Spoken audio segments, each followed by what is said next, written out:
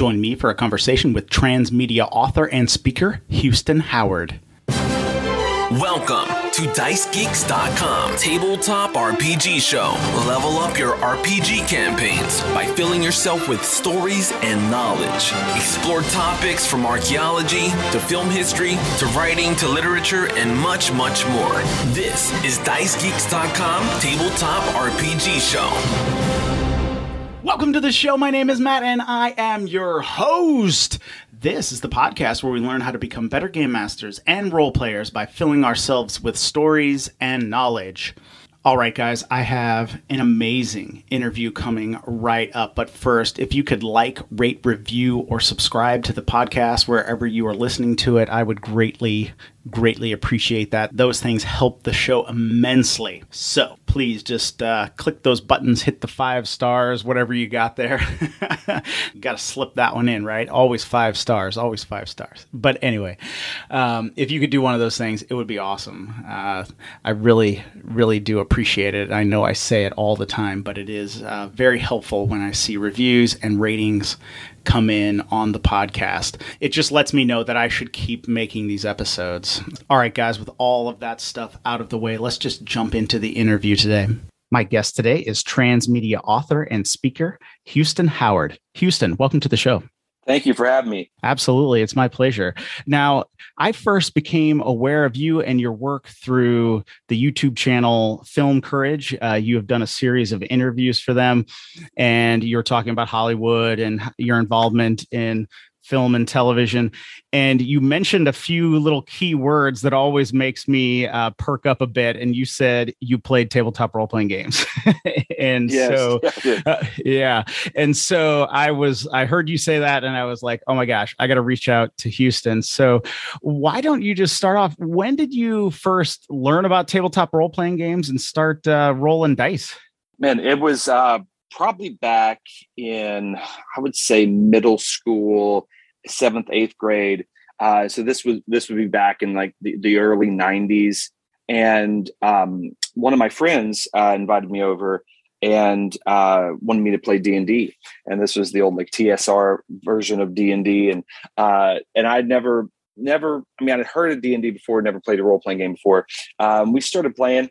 It was okay, honestly. I didn't love it at first because it was the people that I was playing with were good guys, but it just seemed like it was 90% of the game was trying to figure out the rules and arguing about the rules, and it was just a lot of rule mongering. And but that was my first experience. Played a few games with them. But then my world really got expanded. Growing up as a child of the 80s and 90s, I'm a big Star Wars fan, and my world really just exploded when I was introduced to the old West End Games D6 Star Wars RPG, and that I just latched onto immediately, and found a group of guys that were great storytellers and just fun guys to hang out with. And we started playing that. And honestly, I attribute 90% of my professional storytelling ability, especially in the area of transmedia and world building and everything in between, to the thousands of hours of RPGs that I played, in my youth and still play today. Okay. And we'll get into, a lot of all of that stuff, but of course, I do want to follow up with the Star Wars West End Games was one of my favorite systems of all time. And you're kind of right that there was a little period of time when D&D was very hard to get into. Kind of, even though I loved it and I would play occasionally with, not any thought to what the actual rules were hardly, sure. But the Star Wars West End Games, all of my friends, were Star Wars fans.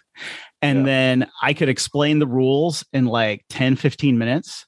We could make a character in 10 or 15 minutes. So in a half hour, we're in and playing, right? And so that game was just phenomenal. Of course, it's been my pleasure to interview Bill Slavisek on the podcast, and Peter Corliss, who all had their hand in it. Of course, Bill wrote the source book, which was essential. You had your basic rules, and then you had the source book, which was incredible.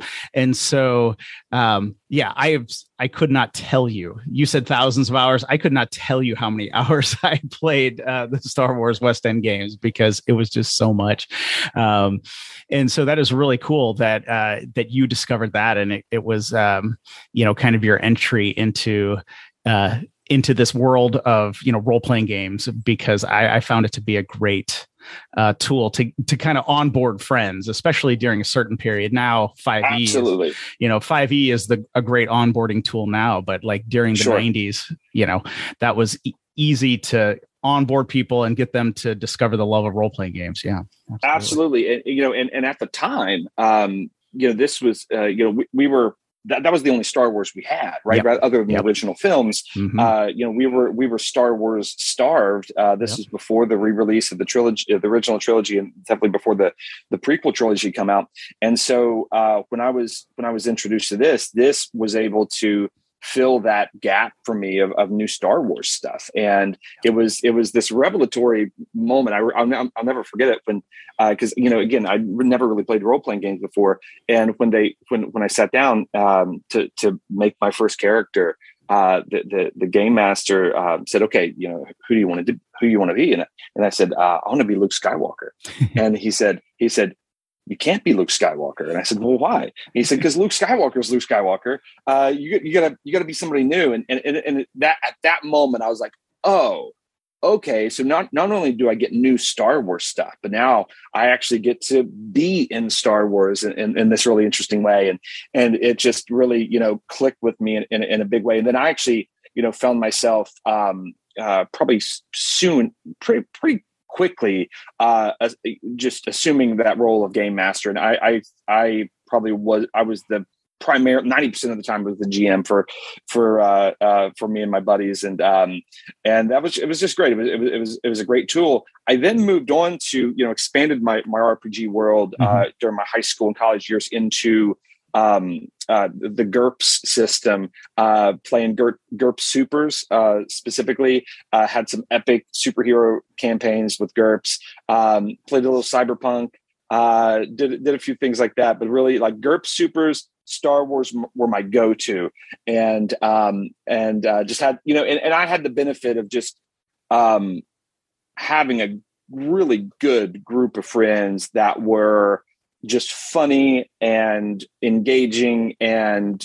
great storytellers themselves. We tried to branch out into some White Wolf stuff at some point, and specifically Wraith the Oblivion, and which I thought was a really intriguing just universe that they had. But it was very moody and dark, and as everything in the world of darkness is, obviously. But inevitably, every game we would play would just end in just us just laughing hysterically and it was just so stupid and crazy.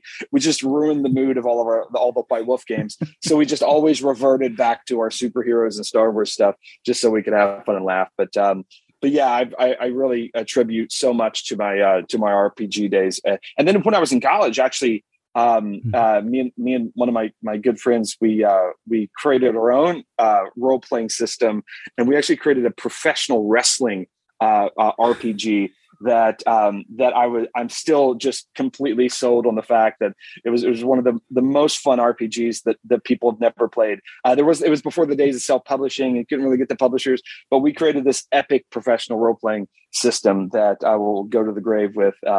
But yeah, so super into RPGs for sure.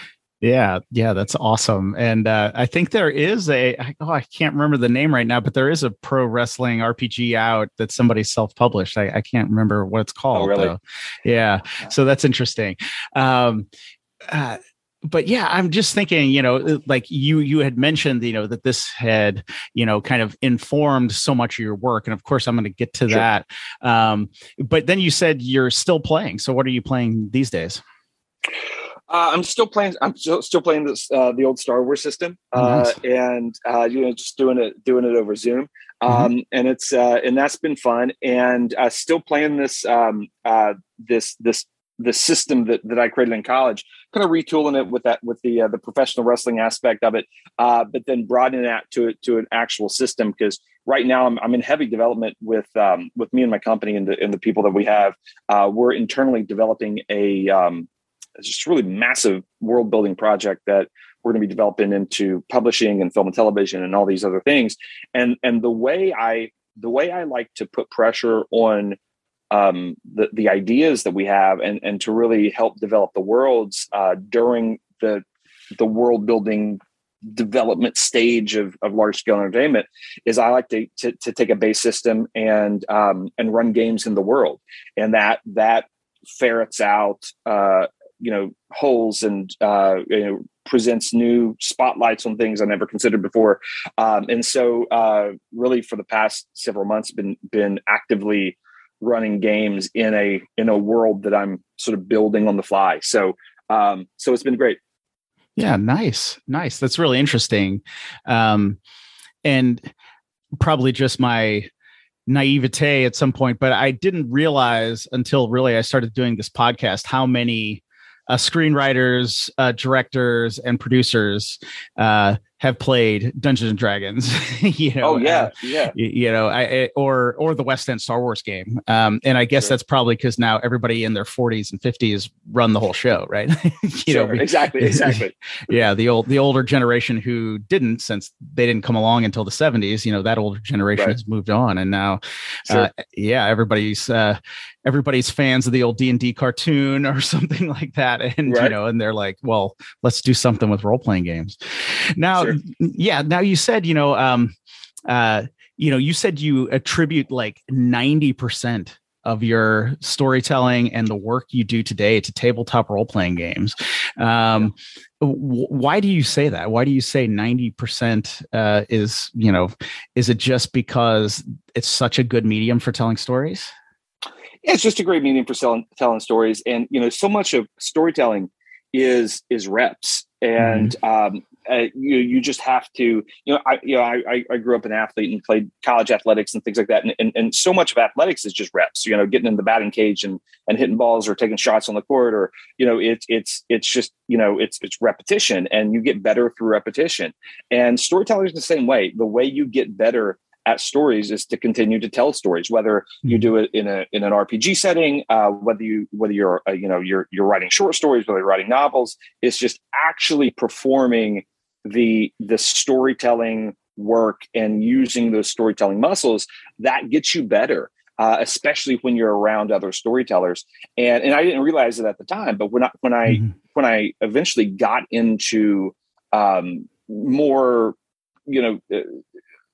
formal writing environments in college, even into I graduated law school, and even in law school, the art of storytelling benefited me. But I didn't realize how much those reps as a teenager and through college playing those RPGs actually helped my the ability to form and tell a story, and really understand all the different moving parts in a story that I wasn't able to identify before, but utilize just instinctively. And then also how to articulate the story just as a public speaking exercise. There's all these different aspects of storytelling that goes into RPGs. And, and I had thousands of hours of reps that then I, was able to utilize. And then especially the world building aspect, I attribute, I do a lot of world building. I heavily consult with studios and creators and world building for large scale IP. I teach world building at 2 different universities in Los Angeles, and so I'm very much in the world building headspace. But my world building skills really started with RPGs. I'll never forget it. When I was running one of my first, I think maybe the first game I ever ran. the Star Wars RPG. And everything was, looking back, was all so cliche. But we started the game where I had the players, and they started out. They got off their ship, they landed in a spaceport, they got off their ship, and I needed them to go down the street, turn left, and go into the cantina that was on the left, right? Like, and that was where somebody was waiting on them to hire them for the job, to sort of that the basic kickoff to the story. And I'll never forget, they went down the street, and instead of turning left into the cantina, they turned right. And I realized at that point, one, I couldn't control the characters, which that was my first realization of that. But then I realized I hadn't thought about what was right. I hadn't thought about what was down that street and who lives down there, and what is in that part of town. I hadn't thought of that yet. Mm-hmm. And so I had to kind of do it all on the fly and improv. But that forced me then, moving forward as a world builder, to not just map out where I think the story will go, but I got to map out everything just in case my players are stubborn and want to explore, beyond my guardrails that I give them, which they always do. And so it just forced me to kind of build the entire sandbox. And then when I get into now a professional environment, and I'm working with screenwriters and authors and producers and studios and things like that, they instinctively look at story through the lens of narrative, through the lens of a plot, which is like a game master looking at a game through the lens of their story. And I'm always kind of pushing the scope of their vision of, like, what else is out there beyond this one story, so that you can get into a place where you can tell more stories than just this one. Yeah, absolutely. And of course, I think every game master has that one session where they're like, oh, right, my players are human beings and they can, choose to go somewhere else. Exactly. Because I tell this story too, that I think it was a dungeon when I was only like 10 years old, and I expected the party to like go right first and then to go left. And of course, they just go left, right? Like they didn't go right. And so frustrating. I know. And I think back then I was like, nope, you can't, Right. until I realized, of course, that it's just like, well, of course you can. Of course you can go that way, and you can explore those things, and I'll just make it up on the fly. And that's when my games became like, I jumped like 10 levels that day, right? As a game master. Yeah. I mean, and professionals are really dealing with this in a big way in the era of VR, professional VR developers, because in VR, you don't control the composition of the shot. People can look wherever they want to look. Yeah. And so now the traditional film producer and the traditional film director are struggling in VR, or like metaverse type of environments. And people with that seminal understanding of RPGs now know, okay, you can't control where they look, but let's figure out how to incentivize where we want them to look. But still, we have to make provisions for what's over in the other directions. And so a lot of these skills are now becoming heavily crossover skills, especially when you get into the world of gaming, VR, and metaverse content. Yeah, absolutely. And I think one of the things that always kind of, that set apart, say, a tabletop role-playing game for me from a video game role-playing game. And now I've enjoyed a number of really good role-playing games, video games. But even take Skyrim, which is amazing. And you go to, you go and you help this one person one time. Well, you go back to them, they say the same things, right? Yeah, sure. Sure. But where the tabletop RPG, right, my players can come back to that same NPC and they say something different every time, right? Sure. Yeah. And I think it is interesting that we're really trying to kind of, like you were mentioning their VR and different things, we're really trying to push some of these kind of more traditional mediums of a video game, film, movie, television, whatever. We're trying to push some of those into the realm of, of a tabletop role-playing game, right? Where it's a different experience wherever people look, even if they look back to the same place.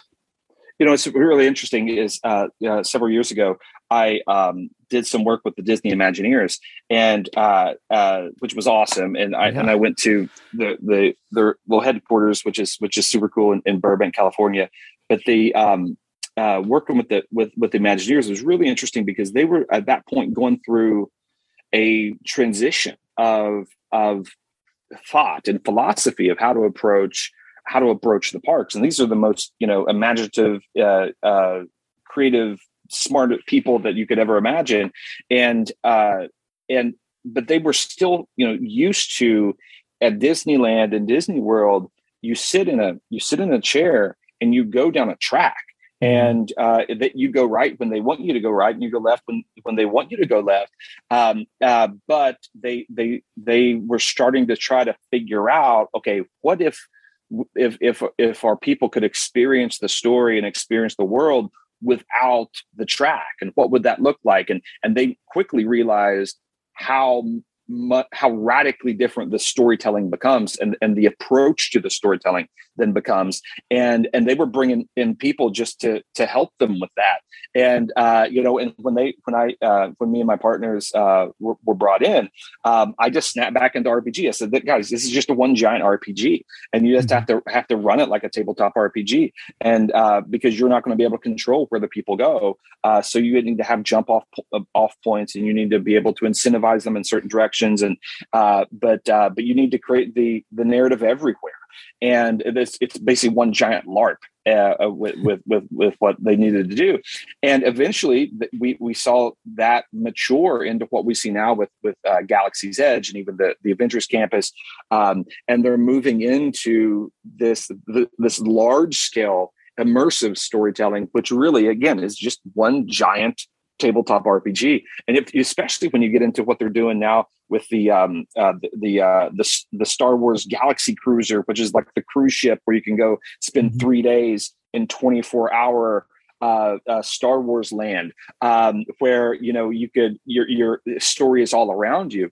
They're really, really leaning into this idea, but it's the same idea that we've had since the inception of D&D and the development of the tabletop RPG industry. It's really, really super interesting. Yeah, with just like tens, if not hundreds of millions of dollars poured into it, right? Yeah. Right, exactly. Yeah, sure. Absolutely. A little bit higher budget than I have at my table with my hand-drawn map or whatever. But it is amazing to see that that's kind of where it goes.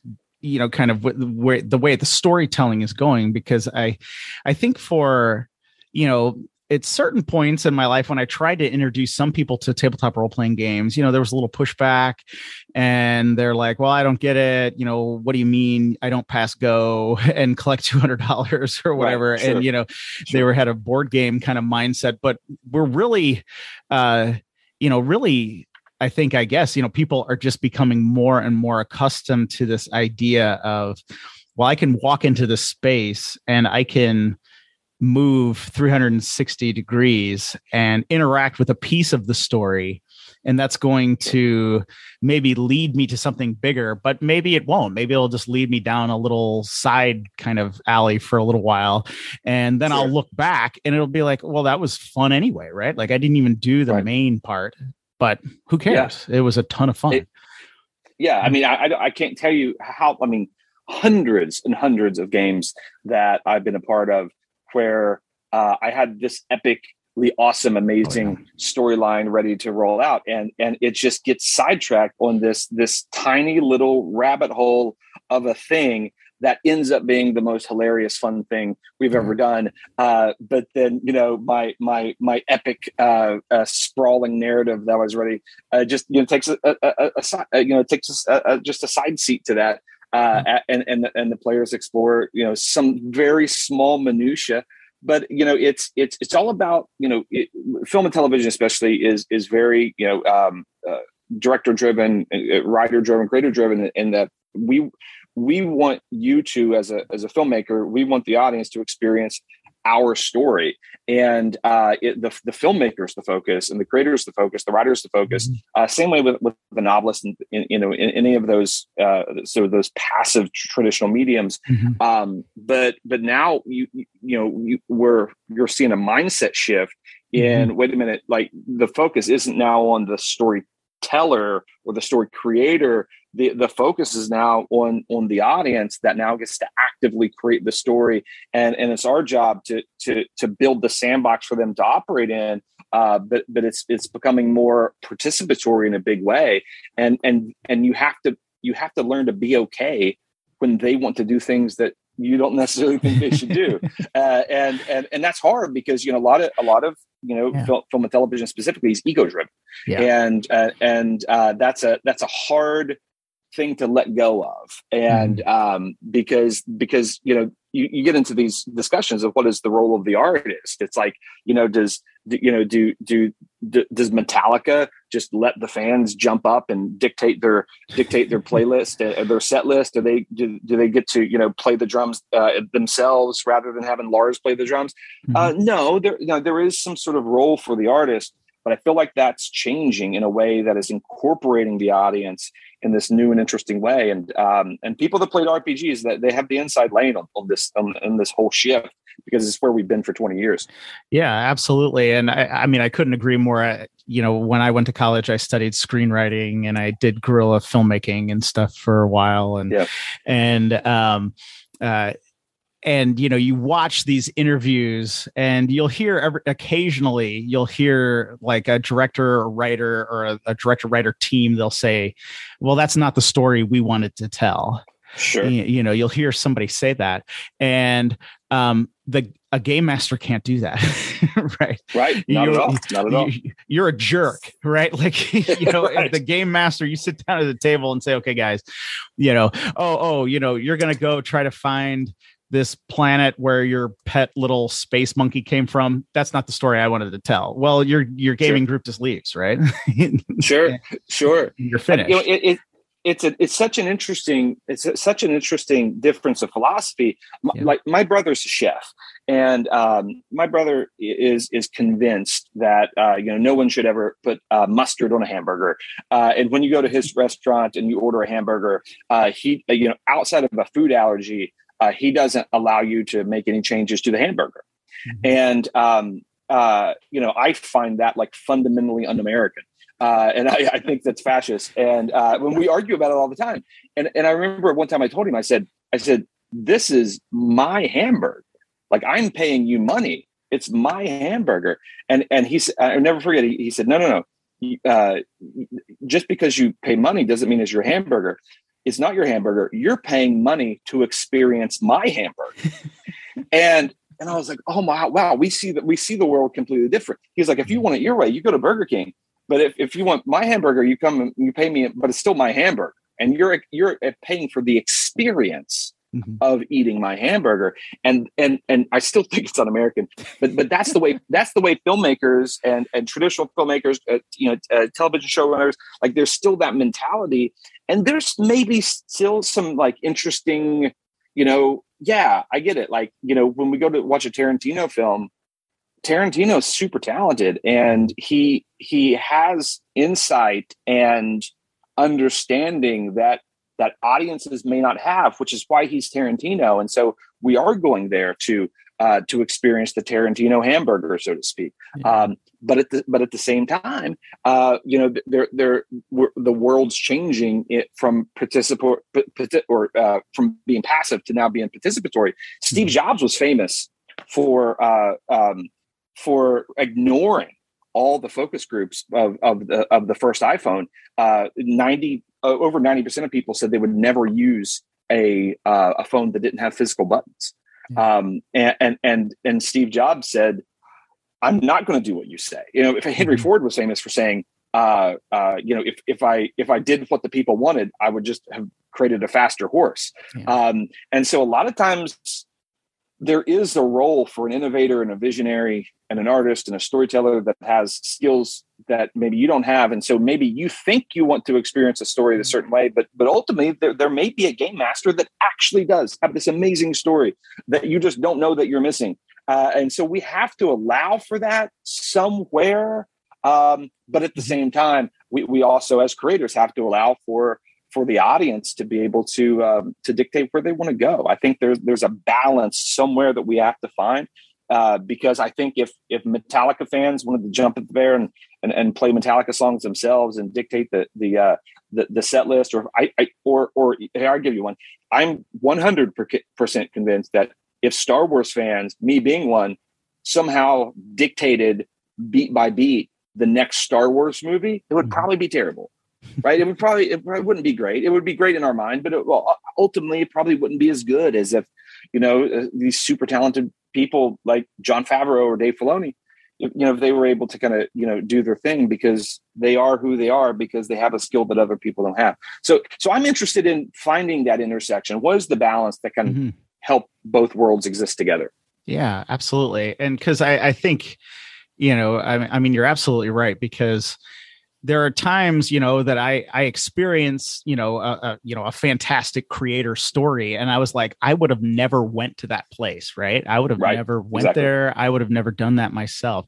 And then I also think that sometimes, though, as audience members, we maybe want certain things, but we don't know how to articulate those things. Right. Sure. And, absolutely right. And it takes that great creator or that great showman or whoever it is to be like, I know what you want, and here it is. But, I'm not taking you to this place because you said you wanted this, but you didn't really want that. You just couldn't, you didn't have a word for it or something. Yeah. As a writer in Hollywood, one of the skills that they don't teach you at all in film school or in any formalized way is how to take notes from a studio executive. And so you're working with a studio and you come up with an idea and you're writing something and you send it in, and then they send you notes back.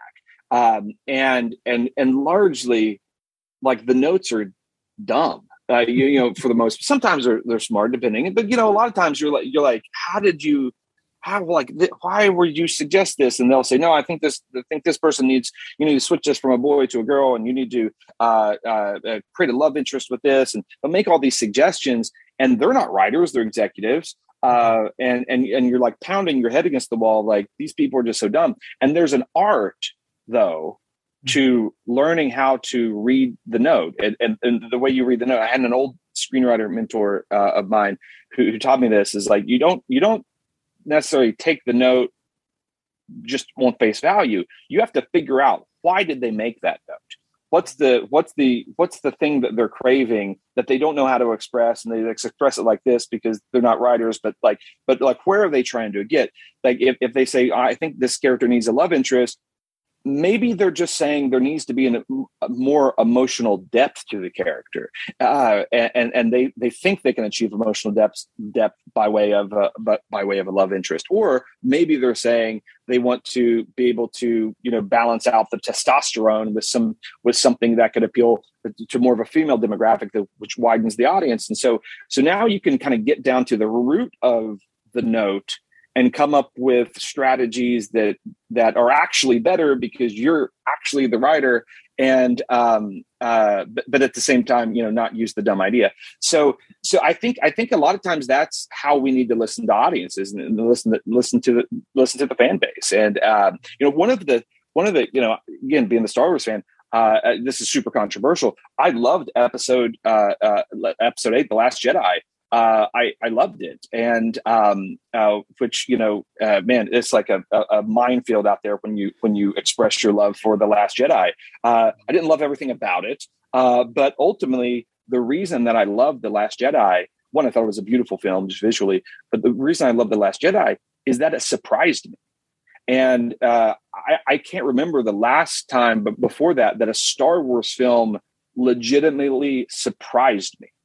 And I thought, wow, okay, when Holdo flies the ship through the other ship, or when Kylo Ren cuts off Snoke's head, and they has the battle with Rey in the throne room. Like, those are choices that I didn't expect. I'm like, wow, okay, this is awesome. I would have never gone there myself. but I'm just like totally just along for the ride.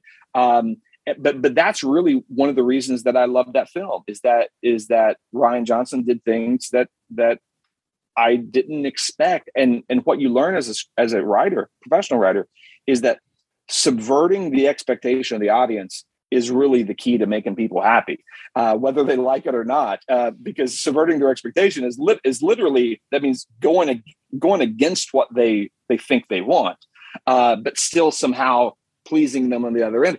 And it's difficult to do, but if everybody could do it, everybody would. So it's not an easy plane to land, but I think if you get them to a same or similar point in a very different direction, that's the sweet spot of where we need to go. And I hate it when creators and writers and filmmakers and they almost have this like scorn and disdain for their fan base, and it's such a bizarre thing.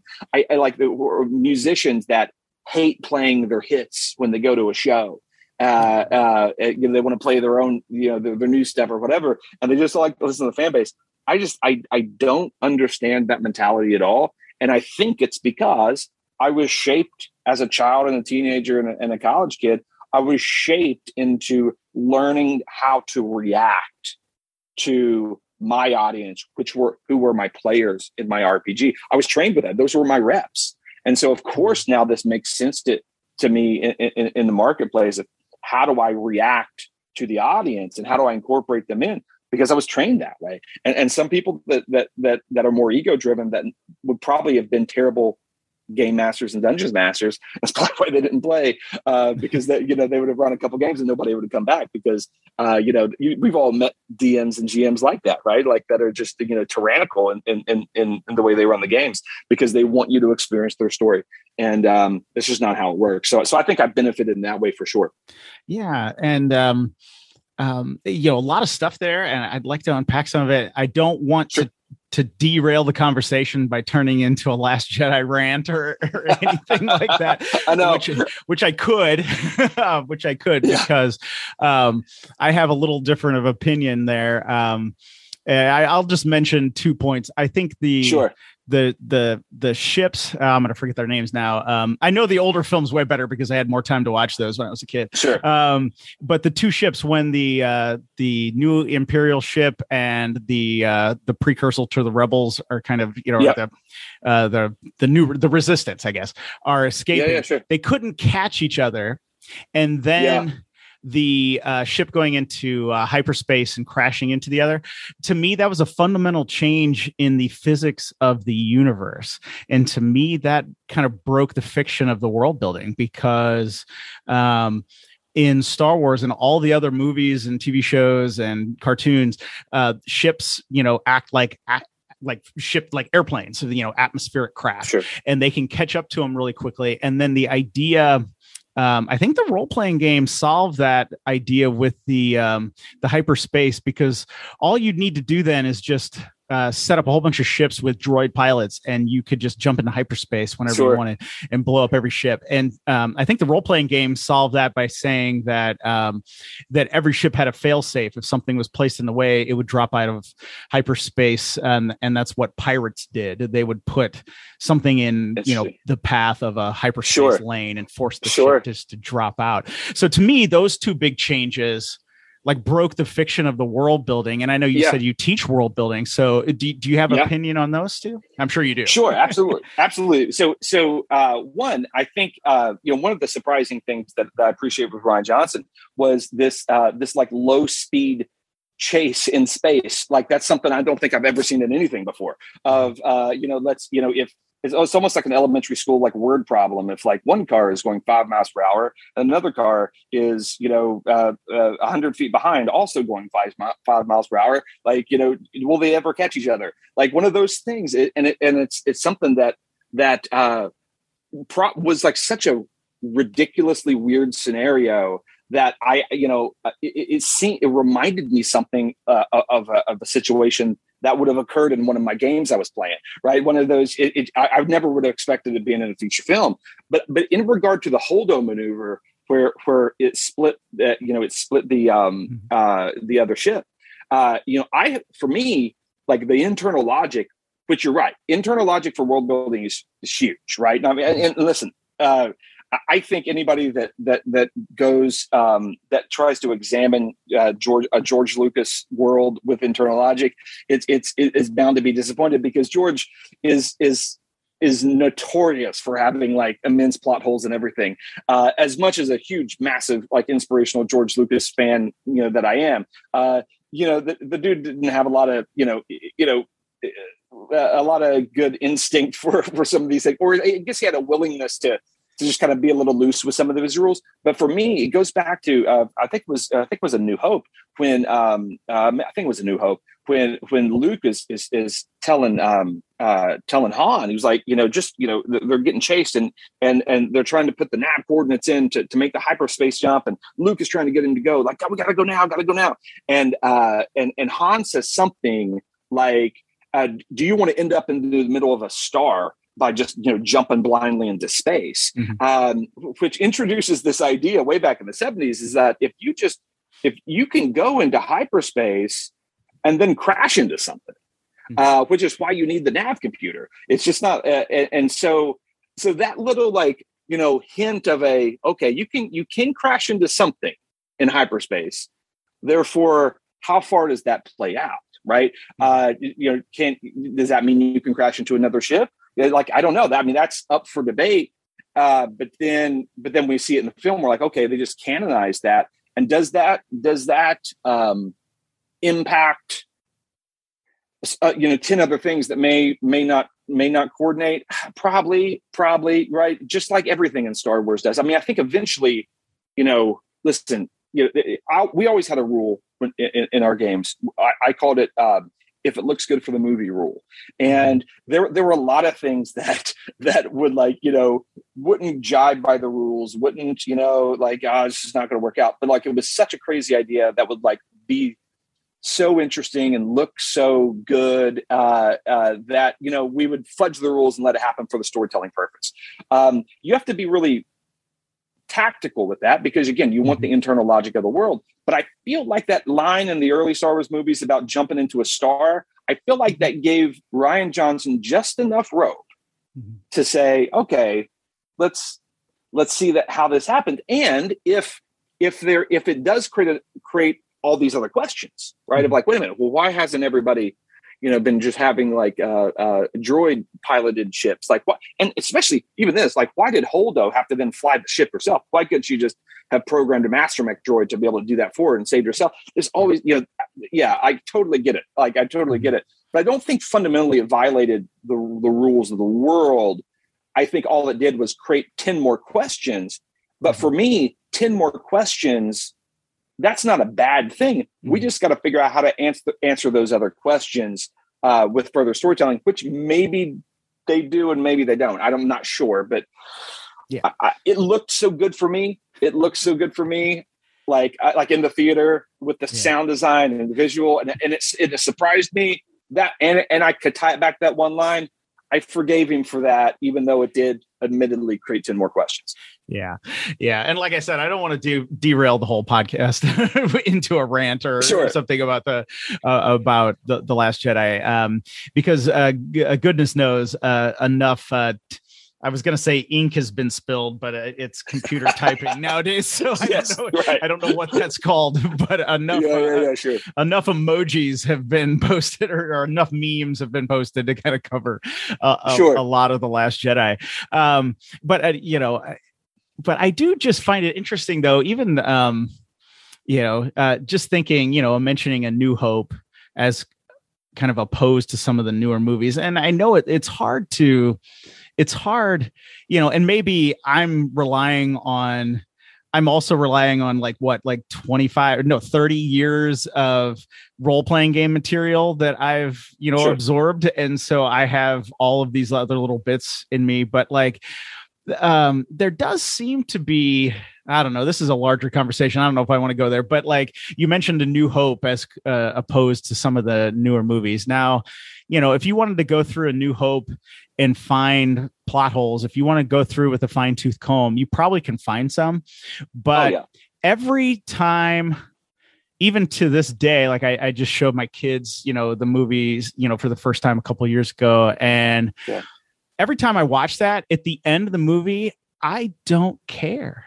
And I'm cheering, right? Like I'm cheering, and absolutely. I saw the movie the first time when I was like a teeny little kid I think it was a drive-through theater, a drive-in. Oh, My wow. parents went to a drive-in, when I was like 4 years old in 78 or whenever it was. I don't know when that would have been, but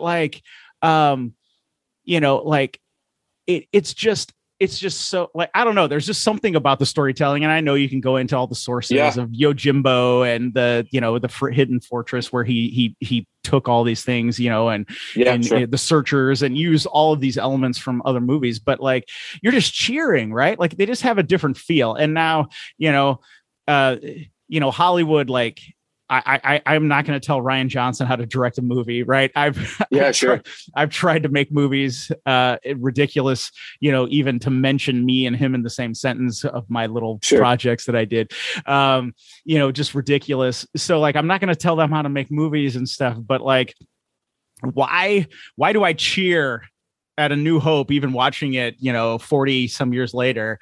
And why don't I cheer at the end of the newer movies, right? I don't know. There's just something there. Sure.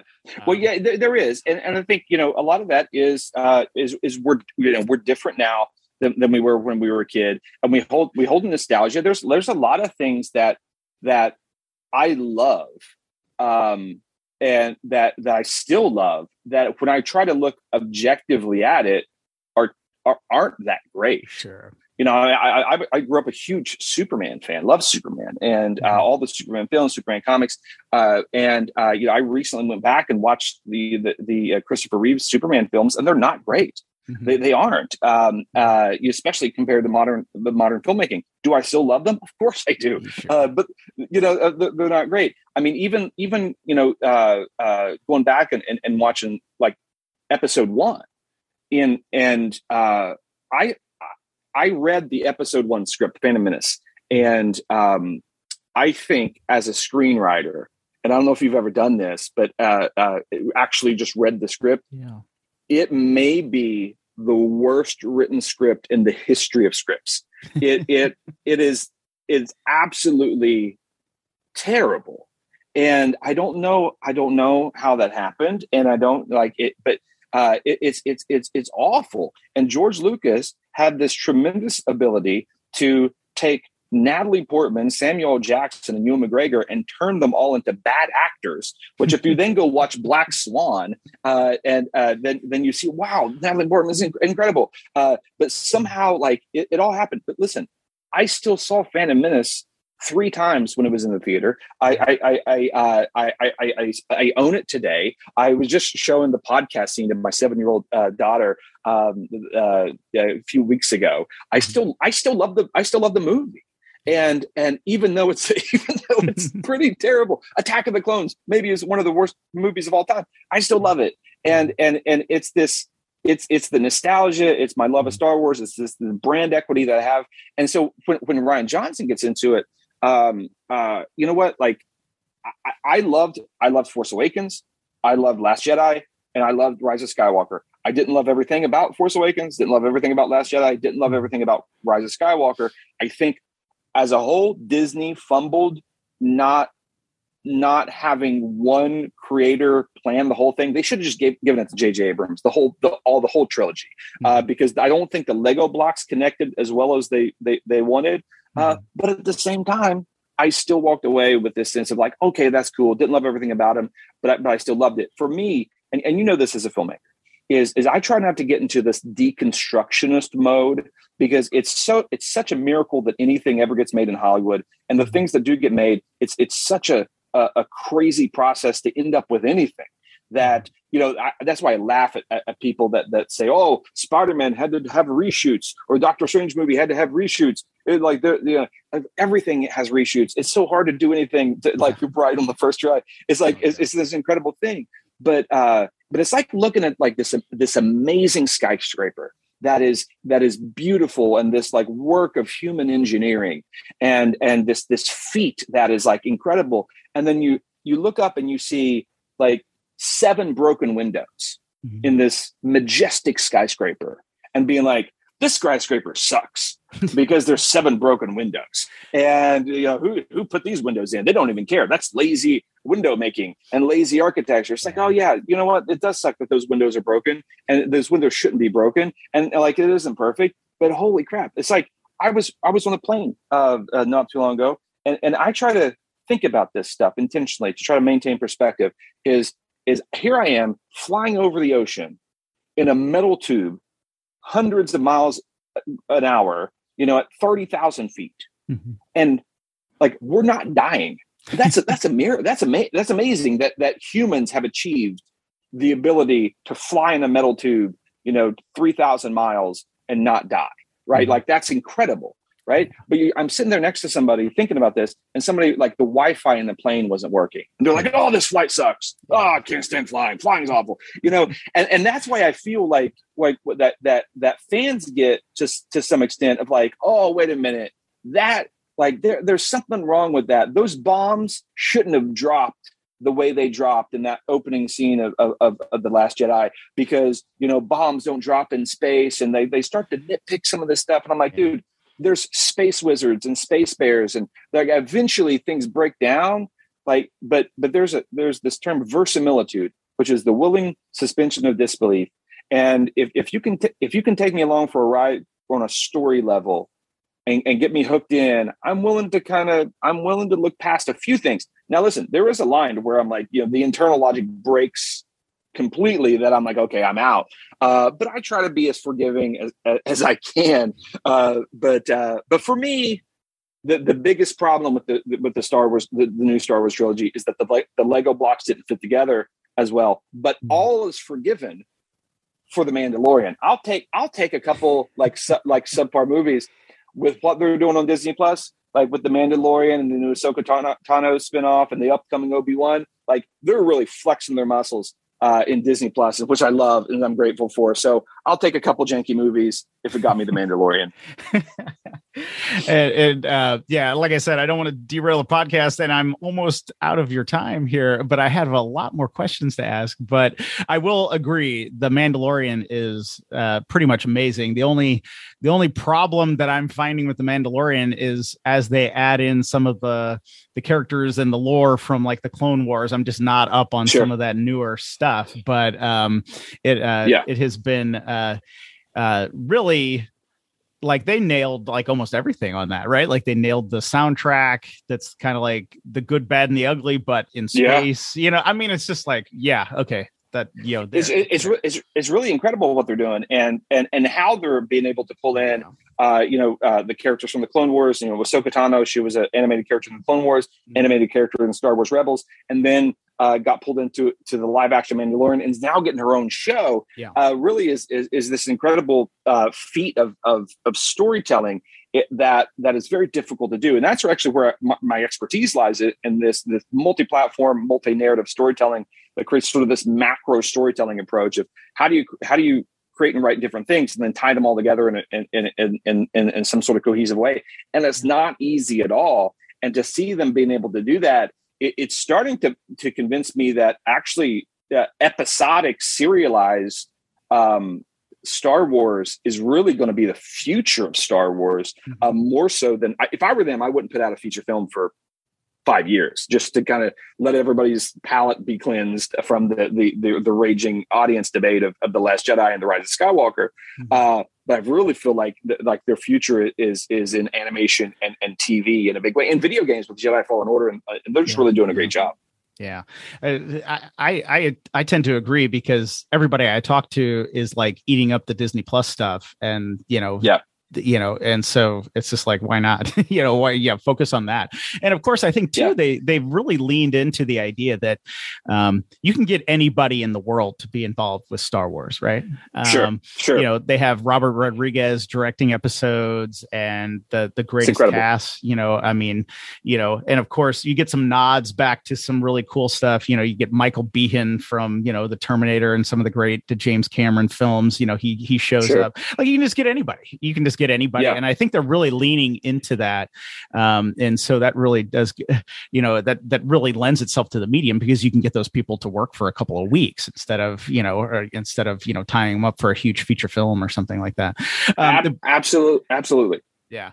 And now, I did want to, ask a couple things. I wanted to ask kind of for you to define transmedia and how small creators can kind of do some of that. And I don't want to take up your time, so if you need to go, I totally get it. But no, I'm fine with going into overtime. I don't mind. Okay, cool. So maybe just define transmedia for us. I introduced you as a transmedia author.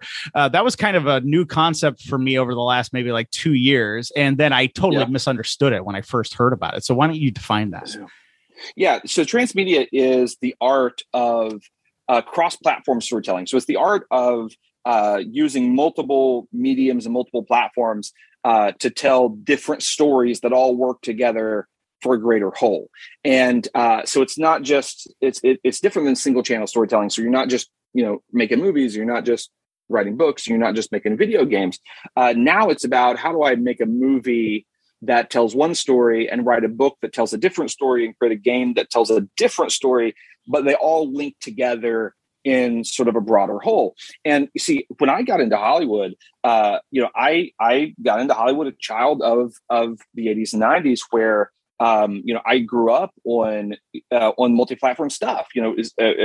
Star Wars, G.I. Joe, Teenage Mutant Ninja Turtles, and He-Man. I was used to existing with the cartoons and the comic books and the films and TV shows. I was used to that, and so when I got into Hollywood, I wanted to create that which I was a fan, and I wanted to figure out how to crack that nut, and it was really super difficult, and that led me to really exploring the discipline of the sort of this macro cross-platform storytelling. And I realized that it actually is a very different discipline than just single channel storytelling, just being a filmmaker, screenwriter, things like that. It's just a different skill set. And I went through. There wasn't a lot of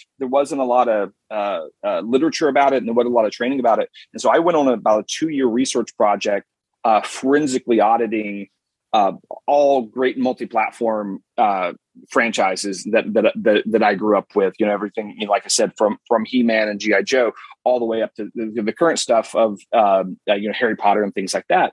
And I was looking at, okay, what were all the creative decisions that all these things had in common, and what were the business decisions that they had in common? How did they position this stuff, and how did they build their story worlds the right way, and or similarly? And I started to see patterns. Everything from He-Man to Marvel to Star Wars to even Pokemon, things like that. I started to see, these like 8 things.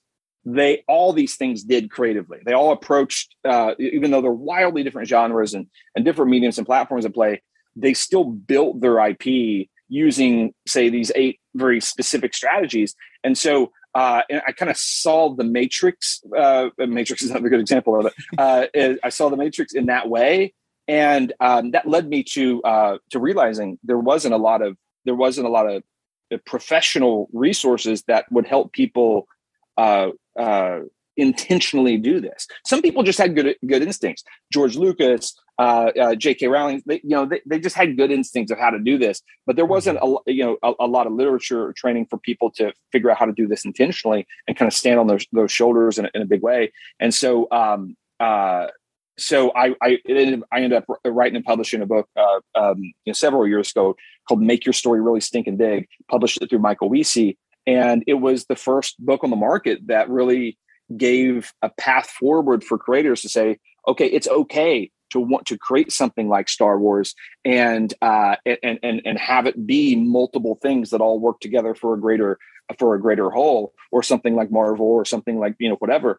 And I released it, and that did really well. And it was cool because probably 2 weeks after I released it, I got a call from Dave Voss, who is the senior VP of product and design at Mattel. And Mattel brought me in and said, hey, we're working on this property, Monster High. We want it to be all this stuff, but like the story's not working out. And I worked with them on how to optimize Monster High for cross-platform transmediated release and all these other projects.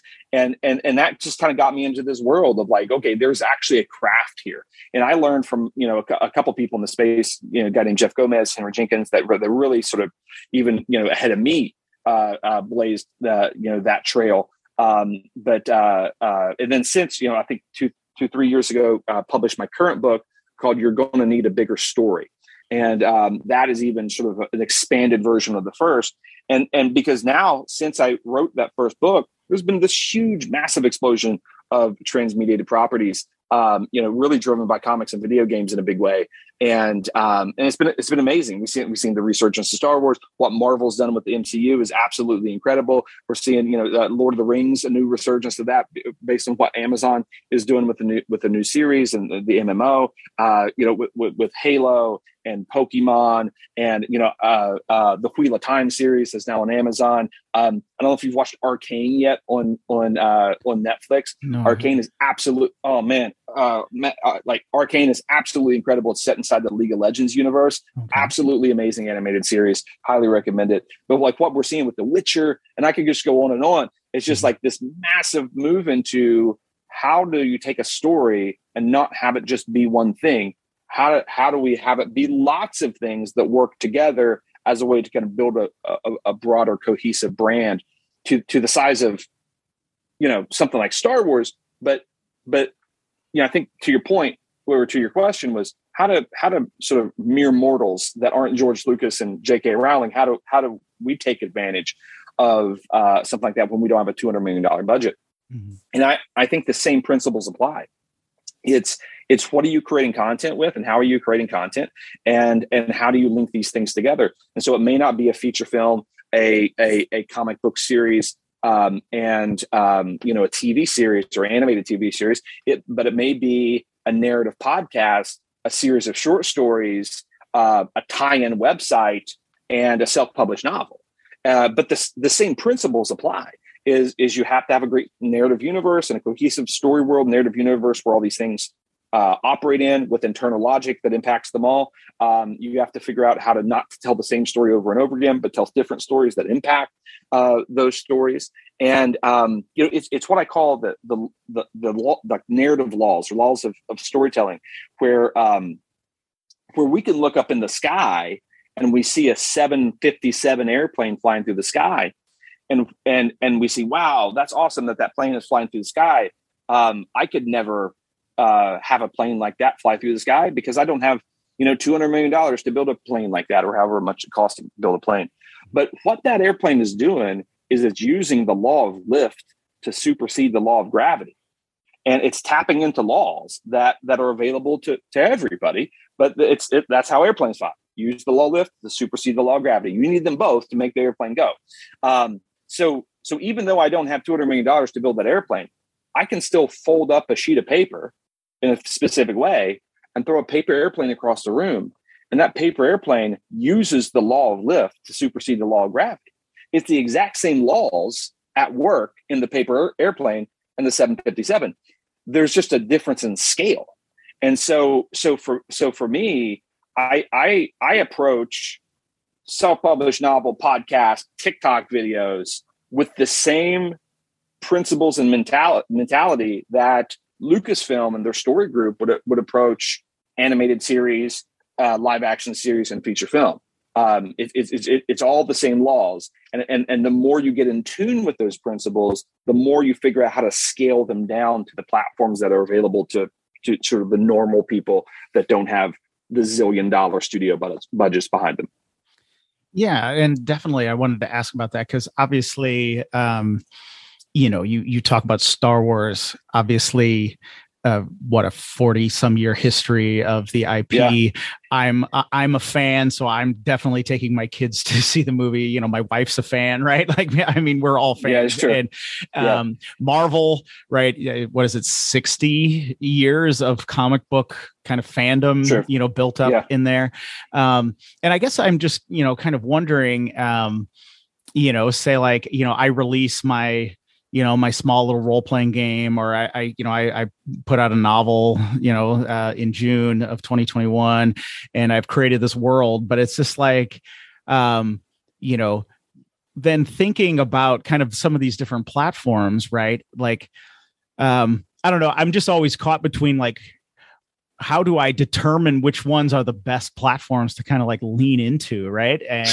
And attack, to kind of build, that audience there. But then is it even in the realm of possibilities to get, say, like a Netflix animated show or something like that based around one of my creations? Because it just seems like we're getting so many remakes and reboots of, properties that, TV shows that had like one season in the 70s and was canceled because of bad ratings gets a reboot feature film, right? Like, so how do we kind of navigate that? Because we only have so much bandwidth kind of personally.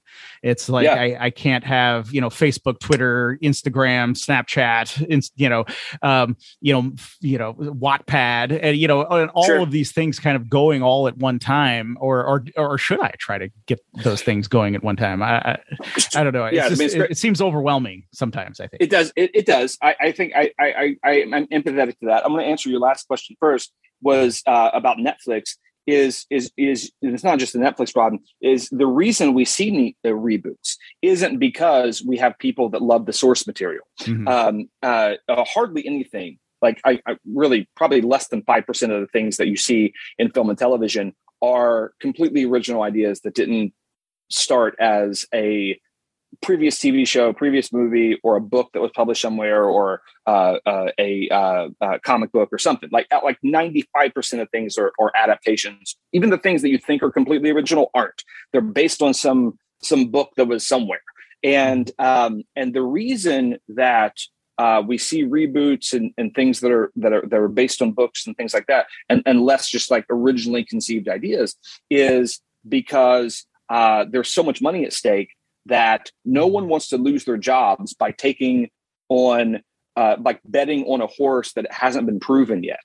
And you have to understand that all of Hollywood is built with hundreds of middle managers that are these studio executives that determine, what gets made and what doesn't. And they're not making their decisions based on the artistic progression of the industry. They're making their decisions on, how do I not get fired with this next decision that I have to make? Because you have to understand, they have nice 6-figure salaries. They have kids in private school. They have a mortgage. They have car payments. They live in a gated community, and their whole focus is, how do I make the next decision that I have to make, and how does that decision help maintain my job status to help fund all these other things that I have in my life. And so they're all decisions made defensively, right? That and so what they do is they revert to the safe decisions. So right now, if I was a studio executive and I had 2 scripts in front of me, one was this really cool, completely original, interesting, progressive, edgy script that dared to push the boundaries of storytelling in a lot of interesting, amazing ways. And then the other script is the feature film reboot of the Brady Bunch, starring Vince Vaughn as Greg Brady. And that was like solidly mediocre. If I had those 2 in front of me in a vacuum, of course I would greenlight the progressive, interesting, edgy script. Of course I would. But in the real world, 100 times out of 100, I greenlight the Brady Bunch. Not because I think the Brady Bunch is better. It's just the Brady Bunch is safer for me.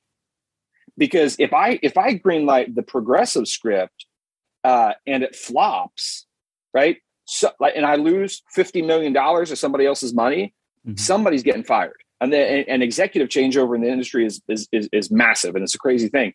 And so, because you can't lose $50 million of somebody else's money too many times before they just don't let you make those decisions anymore, right? That you get fired. And so if I'm the one that if I took the bet on the executive level on the progressive script and it doesn't work, then my job could be at risk, which means my house is at risk, which means my kids' private school tuition is at risk.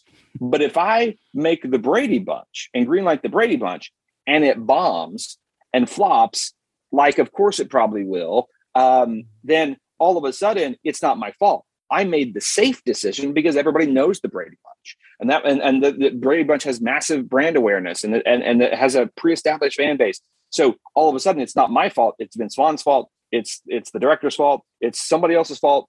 I get to keep my job. It's somebody else's fault, not mine. And because I made the safe bet. So you have to then you have to reverse engineer that thinking as a creator to say, wait a minute. Well, so what made you feel that the Brady Bunch was a safer bet? It was pre-established audience. Mm-hmm. The risk analysis of what gets investment, what doesn't, what gets greenlit, what doesn't. The risk investment is shifted by one thing, and that is by audience pre-awareness, what they call pre-awareness. Is there brand awareness? Is there some sort of established fan base? If there is established fan base, we're game, right? Now, here's the punchline: they don't care where the pre-awareness comes from. They don't care where the fans come from. They just want there to be some sort of brand awareness and some sort of fans. And so always before, the only way pre-awareness and brand awareness could exist was have it be a successful book, have it be a successful comic book, things like that. But now you're seeing brand awareness being established through things like TikTok and Webtoon and Wattpad and Instagram and the self-publishing industry and all these different things that can podcasts is a huge one. I mean, right now the most option thing in Hollywood right now isn't spec scripts; they're podcasts that they're flipping into film and television. Apps are getting called up for film and television just because the Calm app.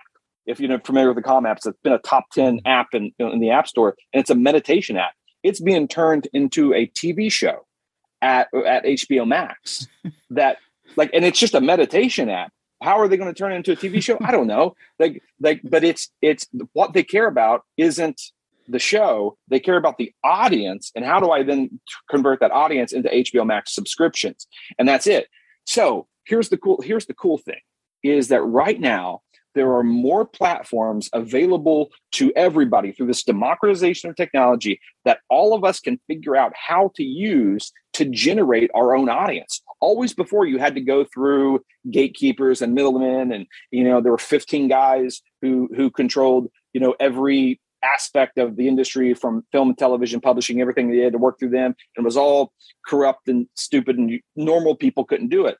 But now it doesn't matter if you can be in the middle of Iowa, and if you can generate a TikTok following, all of a sudden you can sell a script a lot faster than the screenwriter who's been in Hollywood for 10 years slaving away, just simply because the TikTok following is huge. And that's infuriating to creators, right? Because like Logan Paul could go get a record deal right now, before 1,000 other more deserving artists, and that's infuriating until you realize, wait a minute, how did Logan Paul get famous? Well, he got famous through YouTube. That means YouTube's available for everybody. So now the game is for creators: how do I create my own audience? Right? How do I just get some traction and some audience?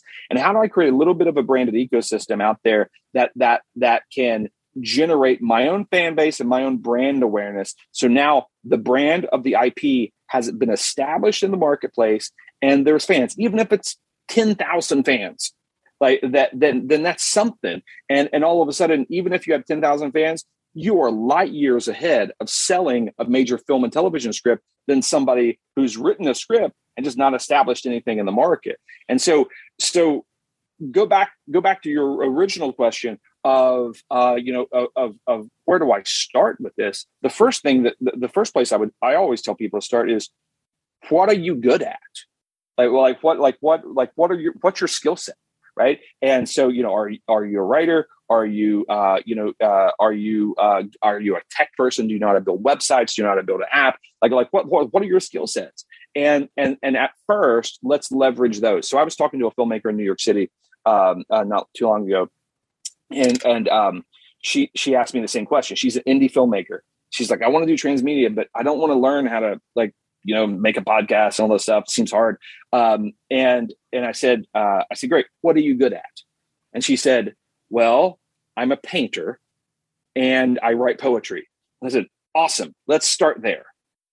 So every movie you ever make for the rest of your life, you need to make the movie, create a series of paintings that extend the story of the movie in a valuable way, and do a pop-up art exhibit in New York City around the release of the movie.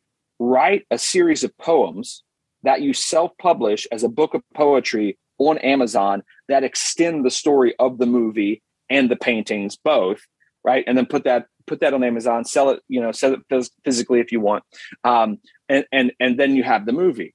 And then all of a sudden, what that does is people will go see the movie, and people who like the movie will want an extended experience, and they want more of the story that they just loved. So all of a sudden, they can get that extended experience through the paintings and the poetry, or then people that haven't seen the movie may just be fans of poetry, come upon the book of poetry, and then get intrigued by the story that you're telling through the poetry, and then are led back to the movie, and then are led back to the paintings. And then there are people that'll find the paintings, never heard of the poetry or the movie, that will then be led to the movie, and then ultimately led to the poetry. And you create a little bit of a branded ecosystem there. And if you can aggregate that whole audience together, then all of a sudden you have a core fan base that you've generated across 3 different platforms in a tiny little transmedia project using the principles of Star Wars, without ever going outside of your own skill set, right? And different people have different skill sets. I was talking to a video game producer about this, and I said, "What are you good at?" And he said, "Well, he makes mobile games." He said, "I make mobile games, but I also produce music, and I know how to do a website because I used to be a graphic designer on the side." And I said, "Great. Every single game you ever make for the rest of your life, have a tie-in website that extends the story of the game, and have a concept album, maybe an EP, 3 or 4 songs that extend the story of the game, and have those all out at the same time. And all of a sudden it creates a little branded ecosystem. People have never played the game, that just will be introduced to the music, and then you flow them back to the game. People that play the game flow to the music, to the website, and it kind of feeds itself that way. And so that's the first place I always start. What are you good at? Let's figure out how to maximize that first. Then what happens when you're tapped out? Because like you said, there's everybody has bandwidth, right?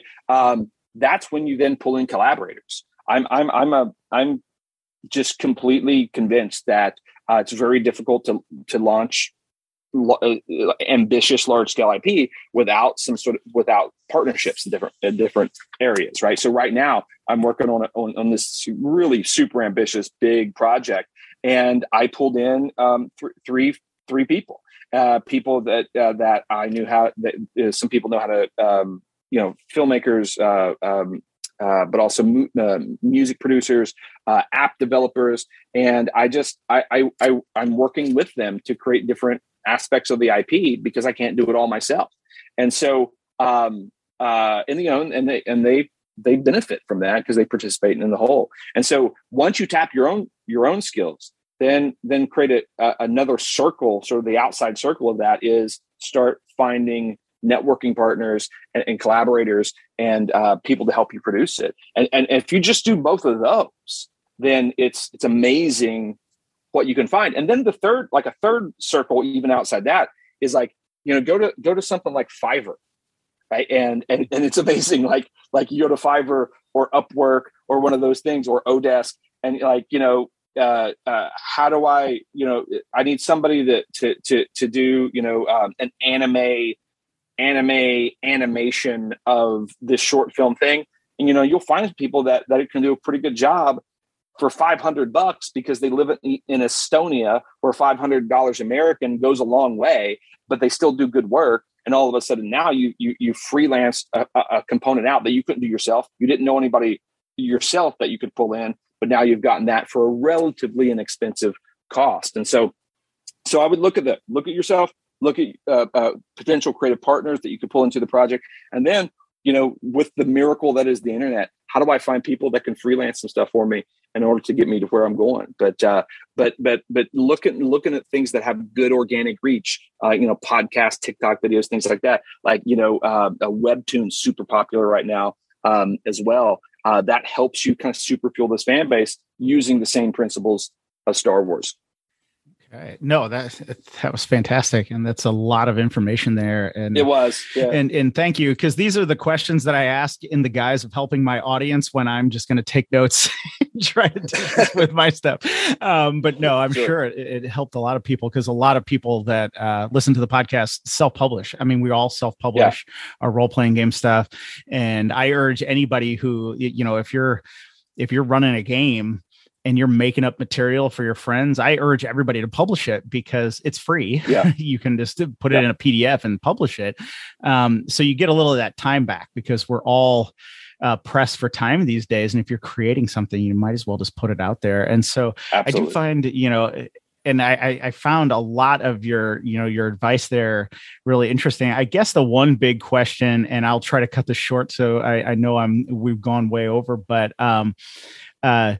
how do I guess when I release my my role-playing game, Realms of Understreet or whatever, and it's fantasy kingdoms of rats that live under Manhattan Island, modern day Manhattan Island, and so I put that out there. How do I know, if I'm going to invest in this, what should I look for to tell me, hey, this property has legs, or this is a bust? Is there any kind of, hallmarks or flags from kind of working with big IP that's just like, hey, yeah, this one's going to last, or no, this one's a dud? Yeah, the first thing that I look for is how great is the story world? Again, go back to RPG land, and you're looking at the world, and not necessarily a singular character, not even a singular narrative, just how good is the world? Because that world's going to be the engine that produces more and more stories for you across platform over time. So you have to have that world be a great world. And the way that you can tell you have a great world, one, there's a lot of world building mechanics that we could go into, but the rule of thumb that I use is you want to ask yourself, can you remove your main character and still have something interesting left over? Can you remove even your main story and your core key story and still have something interesting left over? And and if so, then you have a pretty good story world. So can you remove Frodo from Middle Earth? Absolutely. And Middle Earth is still cool. Can you remove Batman from Gotham City and have Gotham City still be cool? Absolutely. Right. Can you remove Rocky from Rocky? Oh, that's a little harder, right? Like that feels different, right? Mm-hmm. Because Rocky was built around the character, not the world. And so, is it possible to remove Sherlock Holmes from Sherlock Holmes, or possible to remove James Bond from James Bond? I don't know. Those are tough. The brand is built around the character and not really world-driven properties. Now, ultimately, you have to have great stories as well. And so I'm very much an advocate for great storytelling, because you need to have good product. But you need to have a great story world. And the more you invest into the development of the story world, and you just have to have a good idea. Like what's the idea? Like you told me an idea, like your idea right there was like, this underground kingdom of rats underneath Manhattan. It's a good idea. And I think a lot of people skirt past just really landing on a good idea. They want to try to execute a mediocre idea in a great way, thinking that their storytelling can elevate like the core idea. And see, I come from Kentucky, and in Kentucky, you call that putting lipstick on a pig. It doesn't matter how much makeup you put on a pig; it's still going to be a pig at the end of the day. And so, I really encourage people, take the time to come up with an idea for your story world, an idea for the IP, not just the story, that gets people to say, "Ooh, that's cool." Yeah, one thing that I really appreciate about the line that the idea that you just told me was that you were effectively able to deliver it, in 15 seconds. And that is, and still for me to understand kind of what the concept of the world is. And that's an earmark that I look for. That's an indicator. If you can't explain the hook of your world in 10 to 15 seconds, you haven't nailed it. Right? If it takes you 10 minutes to explain why your world's cool, you haven't nailed it. You need to have a commercial idea that is punchy and quick and rooted in irony in some way, and intriguing. And once you build that story world out in a very practical sense, then all of a sudden now you have the engine that can really drive great storytelling across platform in a really good way. And one thing that's interesting, I want to take this completely full circle, is in my last book, You're Going to Need a Bigger Story.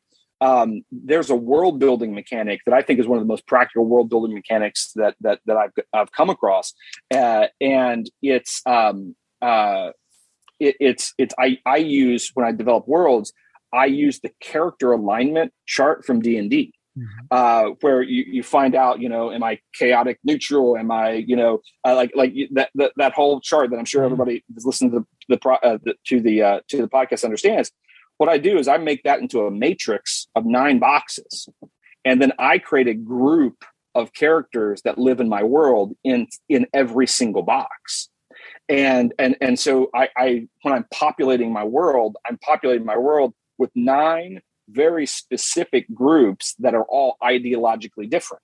And, your chaotic evil group is going to be very different than even your chaotic neutral group or your chaotic good group. They're all going to be very different. Or your lawful evil and your chaotic evil is going to be very different. And those 2 groups all live in that same world. And that's something that I pulled from D&D, of not just doing individual characters, but I populate my entire story world through a paradigm of D&D's character alignment chart. And I actually had the opportunity to talk to this guy named Flint Dilley, and Flint Dilley actually developed the Dungeons and Dragons source book for Gary Gygax back in the 70s. And I spoke at the same conference as him, and then we shared a plane ride together on the way back to LA. And he used the character alignment chart when he was developing the original Transformers universe, just working with individual characters. I even elevated it even more than that by saying groups of characters, develop it in all 9 boxes. But it's cool. But from Flint Dilley to myself, we're using old school RPG mechanics to fuel multi-platform world building, which is super cool. So, but focus on that story world and everything becomes a lot easier. Yeah, absolutely. And of course, I mean, a number of things there too. I interviewed Robert Hewitt Wolf, who is a, television producer known for Star Trek Deep Space Nine, Gene Roddenberry's Andromeda, was on Elementary. He was the executive producer for that for a long time. And he talked about using, chaotic neutral and chaotic good and stuff like that as well sometimes. So that's just funny to hear that. But yeah, and I really liked what you had to say there about if your world is, basically if your world makes a good role-playing game, you're probably set. And I always thought that was true, because there were certain things certain properties, when I was a kid in the 80s, you watch the movie Tron, you're like, that's a role-playing game. Because I want to go into a computer, right? That's what I want to do. Dark Crystal, you're like, that's a good role-playing game.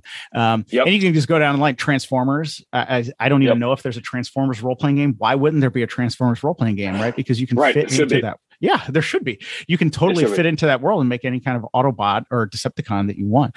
And so, but like I said, I'm not going to keep you on here all day. I could because I have a lot more questions. But just why don't you let the audience know, where can people learn more about you? Where can they find your books, or some of the projects that you're working on, so they can learn more about you and Transmedia? Sure. So you can go to my website, superstory.works, WORKS. So superstory.works. That's where I house, it's me and my company, and it's where we have all of our stuff. So you can find me through that website. You can also find my book, You're Going to Need a Bigger Story. You can find that on Amazon. You can also find it on the website just by or go to Amazon, just type in my name. They pop up. So yeah, and honestly, some of the people that benefit most from my book, that is really written for, primarily film and television people. I find game masters and dungeon masters really buy a lot of these books because, it helps them fuel their games and build the worlds that they have for their games. And so it's pretty cool. But yeah, you can find me there. I'm on all the social media platforms as well. But yeah, I'm right now consulting a lot of projects that are super cool. They're under NDAs. But one thing that I'm developing right now that I hope to start seeding the marketplace in the middle of next year will be this thing that we're calling the Light Striker Saga, and it's probably the most ambitious world building I've ever done. And we're really excited about it. It's going to be podcast. It's going to be music. It's going to be film and television. It's going to be self-published novels that we're going to actually release first. So I'm super excited about that.